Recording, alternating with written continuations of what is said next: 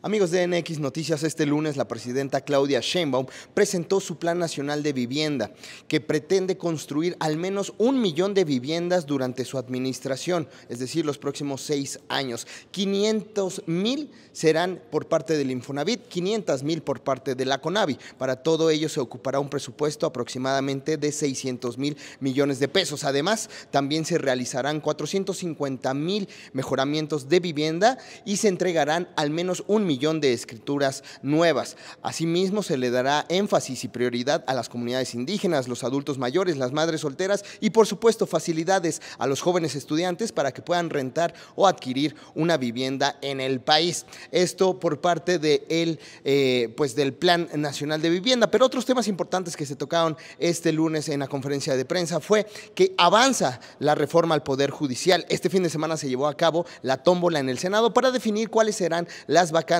que serán obviamente puestas a concurso y que en los siguientes meses estarán entrando a esta elección por parte de jueces, magistrados y ministros de la Suprema Corte de Justicia de la Nación. Finalmente se nos adelantó que el día de mañana se lleva a cabo finalmente el CEO Dialogue, este encuentro binacional entre México y Estados Unidos que reúne a empresarios de Estados Unidos y de México. Esto es todo por mi parte, continúen pendientes de todas nuestras redes sociales.